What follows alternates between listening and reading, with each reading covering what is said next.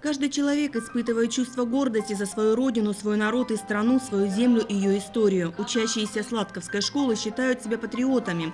И это они готовы продемонстрировать в период месячника оборонно-массовой и военно-патриотической работы. Стартовала большая краевая акция с торжественной линейки. Знаменосцы вынесли флаги России и Кубани, школьники исполнили гимны. Именно с этого начинается патриотическое воспитание молодого поколения, считают учителя. В школе постоянно говорят о том, что Россия – самая великая и прекрасная страна на свете. Дети чтят историю подвигов русских солдат. В их честь на линейке прозвучали стихи и рассказы о страшных событиях в годы Великой Отечественной войны.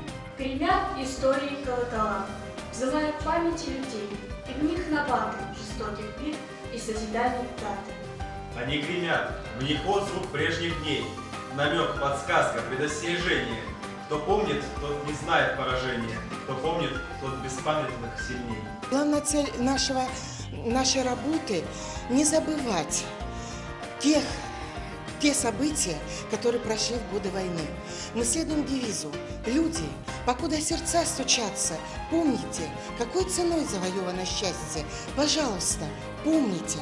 В период месячника в учебном учреждении запланировано множество мероприятий. В школе пройдут встречи с участниками войны, ветеранами вооруженных сил, воинами-интернационалистами. Молодежь планирует оказать шефскую помощь ветеранам войны и труда, а также примет участие в военно-спортивных играх и смотрах патриотической песни.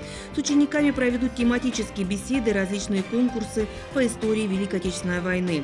Школа совместно с ЦКД, администрацией, Советом ветеранов проводит большую работу по военно-патриотическому воспитанию. Дети наши не остаются в стороне от тех событий, которые происходят у нас в стране. В торжественной линейке приняли участие представители казачества. Казаки хуторского общества занимаются с молодежью. В прошлом году по итогам месячника Сладковская школа заняла второе место в районе. Учащимся пожелали не снижать позиции. Попрошу вас уровень вашей подготовки и участия не снижать в этом году. Ну и постараемся победить и быть первыми в районе. Давайте попробуем сделать это в этом году. Согласны? Да! Ну а со своей стороны, организационного общества могу обещать полную поддержку участия всех ваших начинаниях. Поездки запланированы будут, мероприятия также будут участвовать. Ну, всех благ, удачи вам в этом месячнике. Здесь же вспомнили о истории образования хутора. В этом году Сладкий отмечает 120-летие со дня образования. Историю своего хутора ученики узнали от библиотекаря местного дома культуры. Именно нашему хутору дан родник и многочисленные пасеки, которые были на этих землях. Конечно, в эти дни еще раз вспомнят имена Александра Коваленко и Александра Чижикова. Они учились в этой школе и героически погибли, выполняя воинский долг, неся службу в рядах российской армии. Патриотизм для каждого ребенка начинается со своей семьи, в первую очередь. От того порога, от которого отталкиваются они, и начинается их патриотическое «я». Именно в семье ребята впервые узнают о своих родственниках, которые, я не говорю даже о родственниках, которые воевали или служили, но о своих корнях. Об этом не нужно забывать и нужно обязательно изучать. В начальной школе в портфолио каждого ребенка вы увидите обязательно родословную, в которой они разобрались и, естественно, отразили. Ну, а патриотизм в нашей школе – это, в первую очередь, бережное отношение к памяти, бережное отношение к истории. И вы же знаете, что без истории мы никогда не сможем шагать дальше. Не зная прошлого, мы не сможем созидать будущее. По завершению торжественной линейки учащиеся возложили цветы к стене славы. На ней находятся фотографии ветеранов войны и труда, а рядом стенд с именами героев, погибших в локальных конфликтах. Защитникам Отечества посвящен целый раздел в школьном музее. Ученики смогли собрать множество материалов о своих дедах и прадедах, которые героически сражались в годы войны. Фотографии, документы теперь бережно хранятся в музее. Чтобы прежде всего знали, во-первых, историю своей страны, знали героев своей страны, кто за нас воевал, кто защищал нас, благодаря кому мы сейчас живем. Все молодые люди должны знать историю нашей России, историю нашего края и, естественно, историю нашего хутора. Для того, чтобы быть патриотами нашей страны, мы развиваем патриотизм в нашей школе. Мы проводим уроки мужества, посещаем ветеранов Великой Отечественной войны, приглашаем их к нам в школу. Для нас это очень важно. знать, что было раньше, как знать все про нашу Россию, про нашу Родину. Север, Юг, Сибирь, Кавказ, Дальний Восток. Необъятную Россию населяют более 100 народов. Каждый имеет свои традиции и обычаи, которыми дорожит. И только уважение к культуре и национальным интересам ближнего помогает жить в мире и согласии. Это уважение важно воспитывать в каждом гражданине с раннего детства. В рамках патриотического воспитания подрастающего поколения в 9-й школе состоялся фестиваль народов России. Целью данного фестиваля является показать детям, ну, наверное, да и взрослым тоже, что нет ничего лучшего, чем жить в мире и согласии с людьми разной национальности. Мы, кстати, очень много работали перед этим и выпустили очень много исследовательских проектов на тему, почему нужно жить в согласии в мире с людьми разными национальностями. И вот тоже, кстати, их представили на суд зрителей. Готовились тщательно и надеюсь, что данный фестиваль поможет раскрыть полностью творческие способности детей, повысит их интеллектуальный уровень. Ну, в общем, надеюсь, у нас все получится. В фестивале приняли участие около 120 ребят, учащихся 3-х классов 9-й школы. Они рассказали гостям и друг другу о ярких и самобытных народах, населяющих Россию. Мы сегодня представляем народ ханты. Мы играем, танцуем, говорим запреты. Ханты живут на севере. У меня леса на шее, потому что мы живем в холоде. А это единственный способ согреться. Мы представляем Дагестан. Я буду танцевать. В нашем классе очень много национальностей. Не важно, какой он по национальности, важно, чтобы у человека была добрая душа. Мы готовились очень дружно, весь класс помогал нам. И было очень интересно работать, потому что про Дагестан, горы, очень все красивое. Хочется прям рассказать.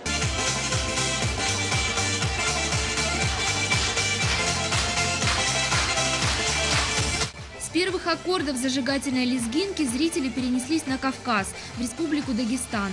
Знакомство с обычаями и традициями народа состоялось через танец, демонстрацию живописных пейзажей Кавказских гор и Каспия, стихи Расула Гамзатова и, конечно, лучше всего характер народа раскрывается через кухню. Хинкали, чебуреки, халва – национальные блюда для праздника подготовили с кавказским размахом. Азию на фестивале представила Республика Узбекистан. Ребята рассказали об интересных традициях народа, познакомились с национальной одеждой и культурой.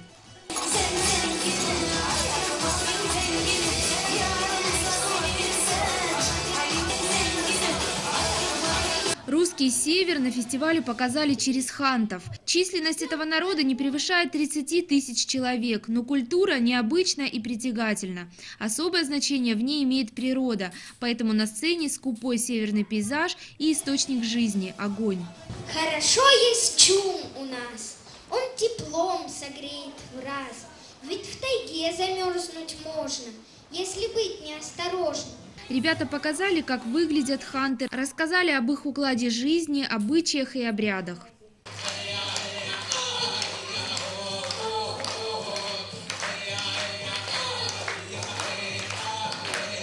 Фестиваль получился ярким и красочным. Воспитание толерантности – не единственная цель, которую преследовали организаторы. Школьники узнали много нового, раскрыли свой творческий потенциал и усвоили главное – только в единстве наша сила.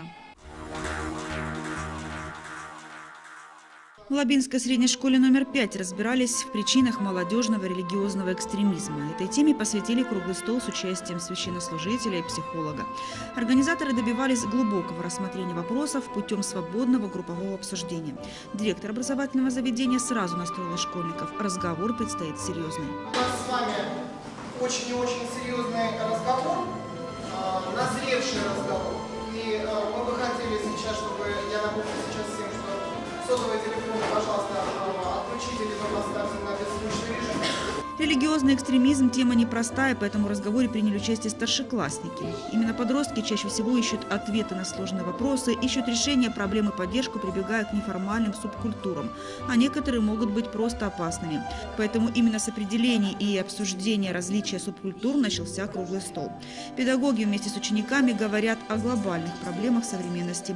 Но их можно избежать или остановить на начальной стадии. Психологи считают, что важнее сохранить семейные ценности. Но я считаю, по крайней мере, что основным вопросом является воспитание в семье. То есть это мировоззрение родителей. Потому что, понимаете, вот все родовые программы закладываются до 7 лет, закладываются нашими родителями. Как они себя ведут, как они общаются в семье. И если в семье нет элементарного, вот я согласна абсолютно с отцом Дмитрием, то есть нет любви, нет внимания к ребенку. Даже это если будет сверхблагополучная семья, ребенок несчастен. И все же тема круглого стола – религиозный экстремизм. А разнообразие молодежных течений оказывает влияние. В интернете ведется пропаганда. А сегодня, наверное, каждый школьник проводит много времени в соцсетях. Вот педагоги озадачены проблемой формирования непримиримого отношения к проявлениям экстремизма и терроризма. В унисон работают и священнослужители. Все наше общество сталкивается с такими проблемами, которые все равно в своем корне затрагивают религию. И так как у нас большинство людей православных, мы должны понимать, что сегодняшние вопросы экстремизма, проявления крайности, они всегда коренятся в том, что человека заложили в семье, в школе. Да? И так как у нас сейчас происходят такие события, или бывают случаи, когда, казалось бы, из нормальной семьи ребенок меняет свои какие-то привычные религиозные ориентиры, традиции, да, что удивляются родственники в школе и переходят, к примеру, в ислам. Ну, не просто в ислам, да, в такие экстремистские группировки. С точки зрения молодых мы понимаем, что они ищут справедливость. То есть мы и в своей юности, и в советские годы можем вспомнить, что героями всегда становились какие-то партизаны или люди, которые ищут такой романтики, за справедливость, своего рода такие Робин Гуды. Но мы понимаем, что сегодня наших детей обманывают. И чем лучше мы будем понимать каждый свою религию, православное православие, если мусульмане будут знать ислам хорошо, то, конечно же, всех этих вещей нам удастся избежать в будущем.